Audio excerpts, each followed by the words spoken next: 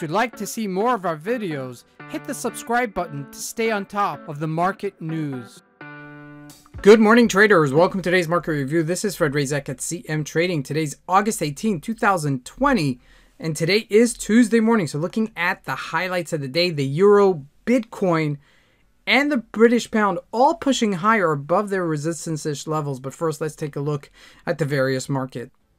So we did have a monetary policy coming out of Australia earlier this morning, which is a major economic event of the day. But since it already happened, I'm not going to include it here. So looking at the various markets, looking at the Euro leading the way higher, okay, as this rotation is actually going on, we're going to take a look at that. And looking at the indices, the Dow Jones tapers off, while the NASDAQ and the JSE are trading on their highs. We're going to take a look at both of them. And looking at the commodities, gold rallies big over 50 points yesterday, while oil is trading on the top of the range. And lastly, looking at the cryptocurrencies, Bitcoin, which we've been mildly keeping on the back burner, has finally pushed above 12,000. Okay, now we did mention this last week. So let's take a look at the markets and see what we can expect from today's trading. So we're starting out here with the Euro USD weekly chart. You could see this nice little pickup above this 1893. This never really dipped below it. Okay, dipped briefly below it, but once it was 1811, that's the story. Okay, now the real next resistance-ish level is 119.15. And if we push above that, we could definitely hit this 120-ish level. Okay, so something to keep on the radar if it does push higher, you know, as this is making, you know, its rotational move. Now looking at the Aussie US dollar, also trading at that top range, but not breaking out higher after this number earlier this morning. And looking at the GBP above that resistance-ish line. Okay, now this was a previous resistance-ish line several times. We did push above it, and so the next real resistance-ish line is 31.50. Okay, 131.50 that is, and we're just trading at 131.36. So we do have some way to move higher there as well. Now jumping into commodities, gold back in play after tapering off down to 1940. Breaking above the moving averages and then just taking up higher to 1991 as it's gaining back real estate it lost from that all-time high of 2073. So, you know, all said and done, we are in this middle move between this 273 and this 1873 level. Okay, so we're really almost smack in the middle of that. So that could be a 50% retracement resistance-ish level if we look at that. Okay, so something to consider. Now jumping into commodities, okay, the other commodity of oil, looking at 42.72. It's in a tight range, but it is, you know, perking up above this area-ish level. So if it does break above 42.85, it may, you know, challenge that 43.45. Now, you know, altogether oil has been in the back burner just because so many things are going on, and you know, the lockdowns and the easing of the lockdowns and back to lockdown. So I think we're going to continue seeing this choppiness move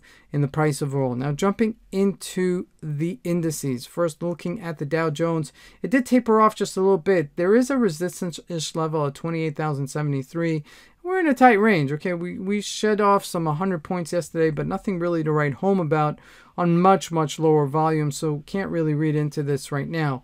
But looking at the NASDAQ, we're trading at our highs again. Okay, we're trading on our highs with lower volume, but something to consider here. Okay, as this is pushing up above, we're watching the stocks actually trading lower. So this may actually retrace, you know, if it does not prove itself to push up higher as well. Now in this formation, we actually have an upside down head and shoulder. This is your head, this is one shoulder, and this is your second shoulder. Okay, and in this type of form, I would expect it actually to break above this area, okay, which was a previous resistance layer of 11,293. So if it does break above it, we could actually see it go to 11,500-ish level, maybe 550-ish level, okay, equal to the amount that it's breaking out to. So something to consider and keep this on the radar because it may just jump into play.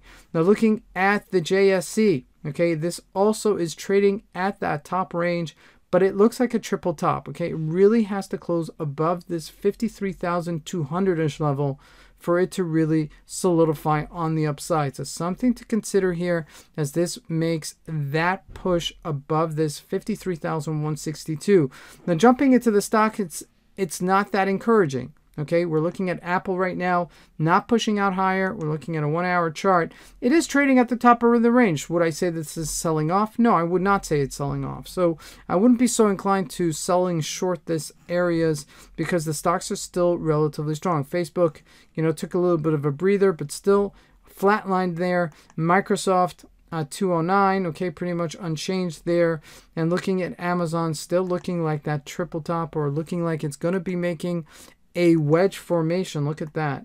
That's a classical wedge formation right there. So I'd like to see if this does break out on either side. Okay, so something to consider there. Now, lastly, looking at Bitcoin. Now, this was the one that we mentioned last week.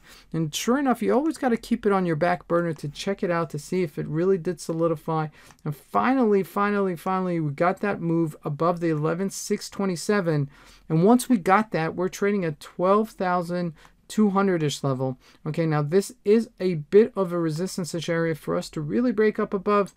We need to go a bit higher. 12,500 to 13,000-ish level should be our target here. So this actually may still parade itself. Okay, it may still show us that it's going to push that, extra bit higher. As the rotations are taking place, people taking money away from equities and put them into more diverse kind of investments like gold and Bitcoin. Okay, so something to consider going into today's trading. This is Fred Razak. I want to wish you guys a great trading day. Thank you.